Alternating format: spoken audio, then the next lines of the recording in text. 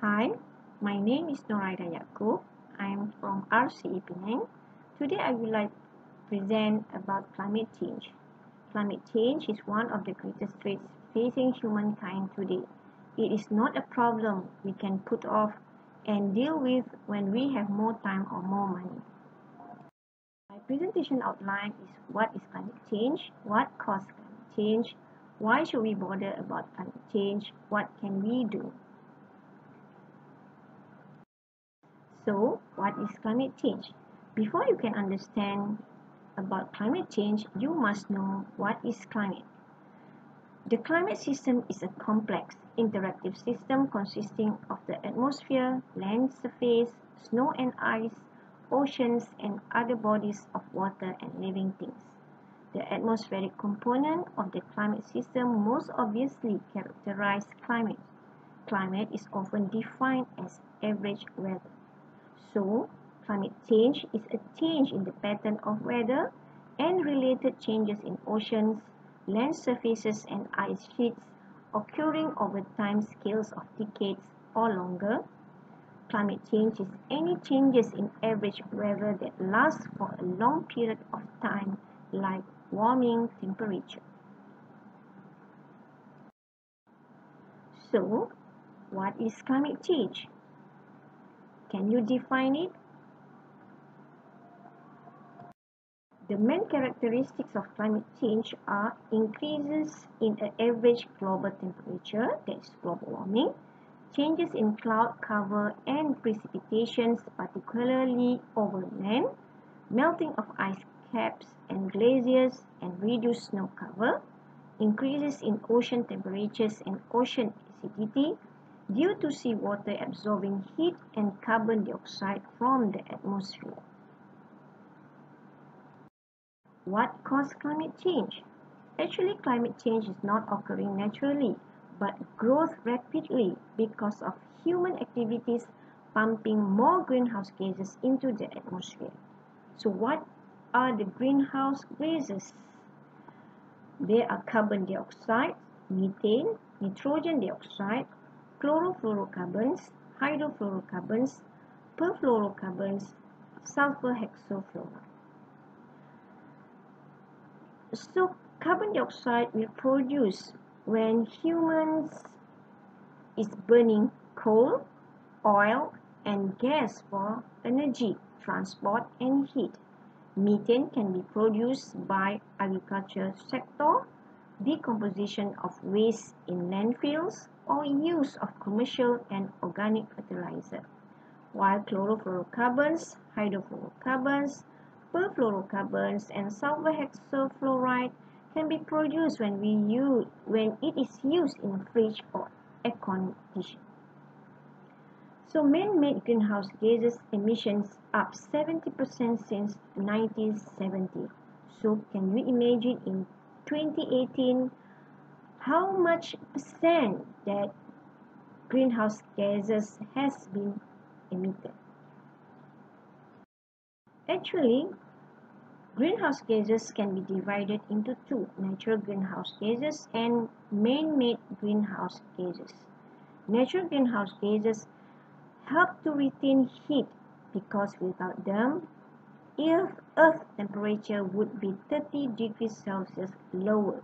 It means that we will be freezing.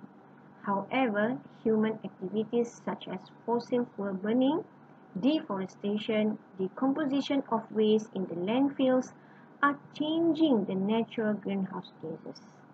These greenhouse gases will act as thermal blanket in the Earth's atmosphere, which trap heat from the sunlight. As a result, Earth's temperature will increase. This is the figure that you could observe how climate change can be occurred. At the beginning, here is the greenhouse gases, and then when we have more human activities, more heat we trap because of more greenhouse gases was emitted. When we have more and more and more greenhouse gases, more heat will trap. So this will affect our ocean, weather, food, and also our health. For the ocean, it will increase the sea level. For the weather, we can have flood, droughts, wildfires, and winter storm. For the food, growing crops became difficult, water supply diminished, and for health, we also can have heat exhaustion, heat stroke, and dehydration. So, this is questions that you have to think. Could you please name two natural and man-made greenhouse gases? And do we need greenhouse gases? Actually, what is happening right now? This is a facts from IPC. From 1880 to 2012, average global temperature increased by 0.85 degrees Celsius. Oceans have warmed, the amount of snow and ice have diminished, and sea level has risen.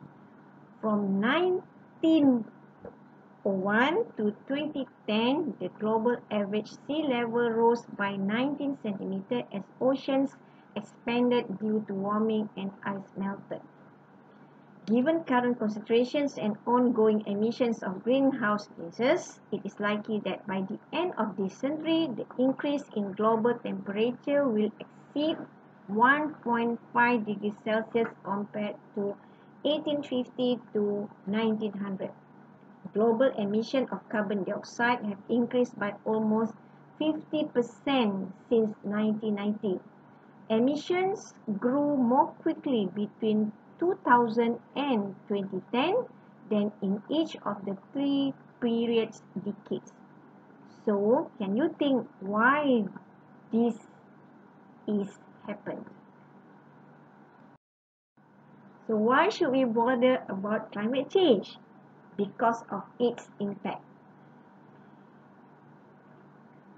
The impacts from climate change is Earth temperature rise, sea level rise, massive biodiversity loss, increase of extreme events, depletion of freshwater resources, increase of vector-borne disease, economic and social instabilities. So this is the figure about the effect of climate change. So you can see climate change can change rain and snow patterns, can have stronger storms, can have higher temperature and more heat waves, can rise sea level, our ocean will be warm.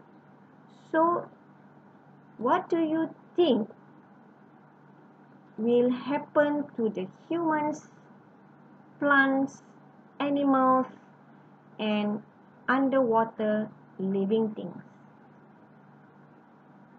Can you tell me? This is a very specific example in Malaysia.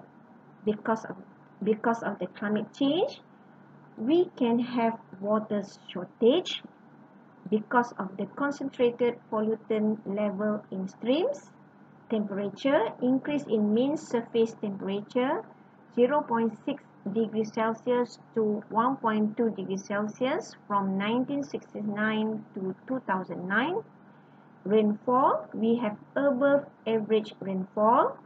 So in 2007, we have massive floods in Batu Pahat, Johor, Keluang, Kota Tinggi, Mersing, Muar, and Segamat. We also have Typhoon Utul. Because of this, my country lose about RM 1.5 billion. For sea level, for the sea level rise from 4.6 cm to 11.9 cm from 1993 to 2010. Actually, Malaysia is gifted with renewable energy resources such as hydro, wind, solar, geothermal, and tidal wave. But Malaysia is still very much sustained by fossil fuel, as its dominant source of energy. So, what did you think? It means that more carbon dioxide will release to the atmosphere. So what can we do to minimize the climate change?